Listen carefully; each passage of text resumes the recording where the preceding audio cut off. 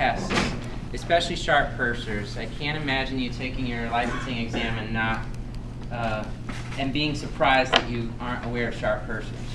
The whole purpose of these ligamentous stress tests is to assess for stability in the upper cervical spine.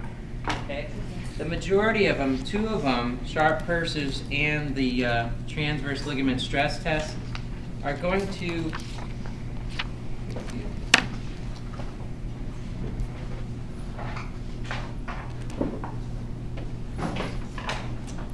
to really assess the relationship between C1 and C2.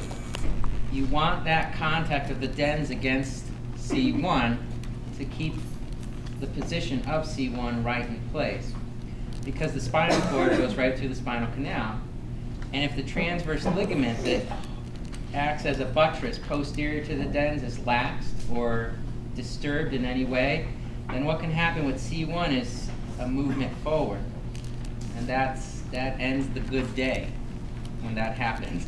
It's not good, because all that happens now is the spinal cord gets compressed and could even run the risk of being severed. So what they've done and what they've developed over the course of time are a couple ligamentous stress tests, one of which is sharp pursers, and it has decent sensitivity but even better specificity to assess that. And then we also have what's called the transverse ligament stress test at the bottom that I want to take you through. The only other one that we're going to talk about today also that's of any clinical importance is the alar ligament stress test. The alar ligament comes off almost like the ropes that are holding the model together here, and they attach to the inside of the occiput. Okay, so they come off in a Y-shaped pattern like my fingers are doing right now. And what they do is they prevent excessive rotation from occurring with the relationship of the occiput on C1. You will not be tested on this for this exam. This I'm giving to you because you need it when you're going out into the world, all right? But the alar ligaments are coming out like a Y, And again, they're protecting from excessive rotation of occiput and atlas, okay? Because too much rotation, again, ruins the day. Bad thing that happens. So there's ways to assess for that, and we're going to do that right now. What I want to do first is demonstrate sharp pursers test. It's listed at the top of the first picture there. I guess we could zoom out for this now. I think it looks like that. You have to see the table. Everyone's going to have to be kneeling down to see what's going on. So if I can have somebody up here really quick, I'll go through these pretty quick. Meredith, if you don't mind. Or you know what? Somebody actually with shorter here. Yeah. That way you can see the contact easier. No bias meant there.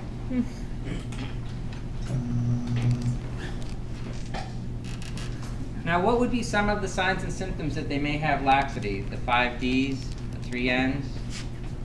Remember those? Diplopia, dizziness, dysphagia, dysarthria, nausea, nystagmus, numbness, especially perioral numbness. That's an indicator there. Drop attacks, cord signs, things like that. So actually with sharp pursers, what's unique about this test, because you're actually providing added stability to the spine when you do the test, you often, effect of doing this test is actually a relief in symptoms. So that's kind of a nice thing.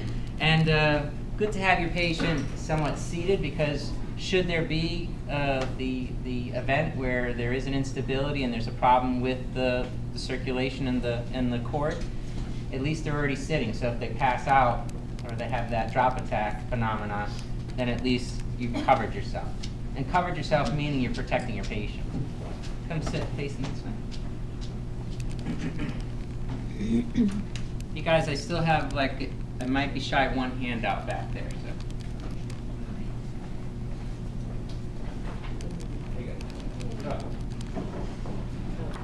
So the whole goal here is to kind of hold one and move one, all right? But you're hoping for not a large excursion of movement when you do this test.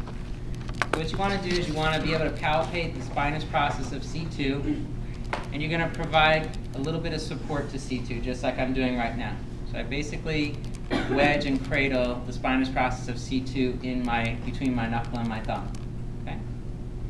What I'm now going to do here, I'm going to ask for just the slightest bit of flexion subcranially. And you're going to see that I'm going to now bring the occiput and C1 in that direction, A to B, while I provide stability at C2, so I'm blocking it. So I'm causing the occiput and C1 to go closer to the dens. Ideally, when I'm doing this maneuver, I should feel no excursion because the atlantodental space is tiny, and if it's being maintained and it's stable, there should be no excursion. If there was laxity in that transverse ligament and C1 and the occiput were enabled to go forward, there'd be symptoms. And then when I did what we'll call a relocation, but they don't usually often refer to it as sharp pursers, when I perform sharp pursers, I bring it back to its original resting place where it should be.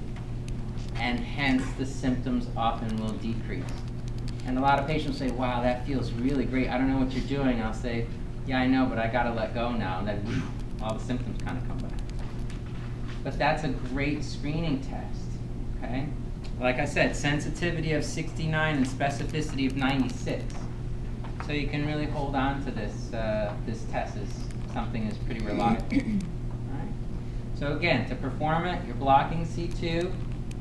You're making your contact on the occiput. Tiniest little bit of subcranial flexion, just to help with get them in the movement more easily. And then you're going to try to translate or do an A to P of occiput and C1 with respect to C2. All right, it's that. Hey, Dr. Lemieux, how are you? Welcome to Manual Therapy 3. All right, the next two. So that's sharp pursers. What I want to do next is show you the alar ligament test and then also the transverse ligament test. So you can lay down on your back.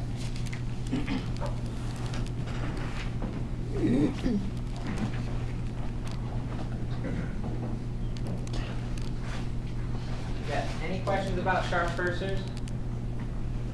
I don't want to say it's straightforward because it's still you're thinking about what's happening, but it is that straightforward. Stabilize one, hold one, try to move the others. And you don't want to have that movement. But if you feel that your patient might be unstable, you definitely want to be doing that test. Now, for the alar ligament, yeah, for this one. Again, you want to have a reference point. So the easiest reference point here is going to be C2. And you'll see in the way that I have it listed here that the patient is resting supine. The therapist supports the patient's head with one hand and monitors the position of C2 spinous process with the other hand. When I say monitors the position of C2, what you want to do is you want to be on the lateral aspect of C2. And when you're side tilting the head to the right, you want to be on the left lateral aspect of C2. Okay?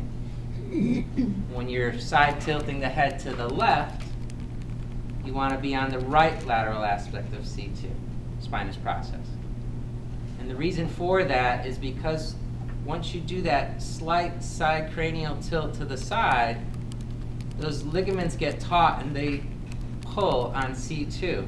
And you'll feel an abrupt movement against your finger as long as there's ligamentous stability. If you feel that you can go further or you don't feel C2 come into your finger when you do that contralateral side tilt, then there's a problem with the laxity, or there's a problem with the ligamentous integrity. And this actually needs to be performed with a little bit of neutral, a little bit of flexion, and a little bit of extension. So that's going to be all three positions. So really eat. You have the problem if C2 does it, if you don't feel C2 come into your finger? Yep. Because that means that the ligaments aren't doing their job at stabilizing. There's laxity, and I'm allowed to go further with the occiput. if it's locked in place like it should be so taut that there should be no extra excursion. Every time I side tilt, C2 is going to kick out. I'm going to feel it in this finger. Okay? And if I'm doing it like this on the model, that way. I'll just hold it up like this. I'm supporting the occiput.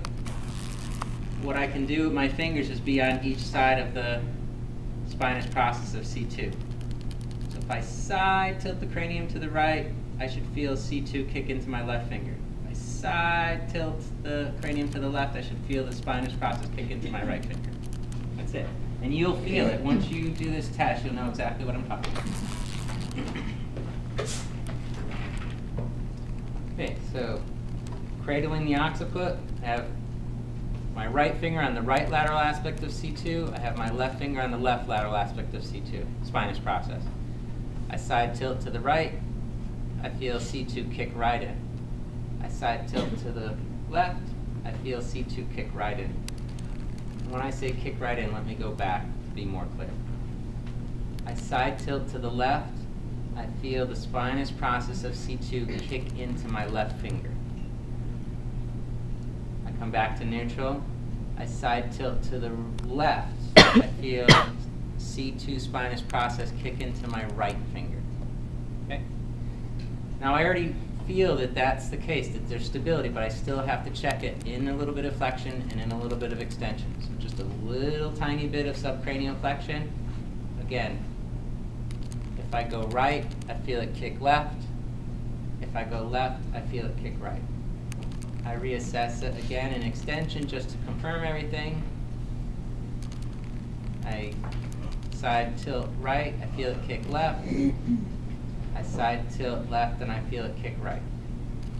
That's it. And it has to be positive in all three for it to be considered lax. That's why you do it in all three positions. That's just the rule for the test. It's not my rule, it's the rule for the test. The last one is the transverse ligament stress. What I'm going to do is I'm going to cradle the occiput in my palm of my hand, and my fingers are going to go right along the posterior arch of C1. All I'm going to do is a very similar maneuver like we did with distractive inhibition, where we just cradled up and went into the soft tissue, except I'm going to intentionally try to translate C1 forward. Now, if the transverse ligament is doing its job, it shouldn't go anywhere. Okay? Hey, Dr. Macaluso. And that's what I'm hoping for. Okay? And then you can hold this position for about 15 to 20 seconds, just in case that there's muscle guarding going on, and get a feel for what is happening. So those are the three needed. I thought we can never palpate C1. I believe you can. That's just my opinion. What you're going to eventually do is you're going to sink into those soft tissues and come across that posterior articular pillar. There's no spinous process at C1. You should be able to get to that posterior arch of C1. I said posterior pillar, sorry. Posterior arch. All right. Good. So sharp pursers, alar ligament, and transverse. Okay? Break up into your groups. If you have any questions,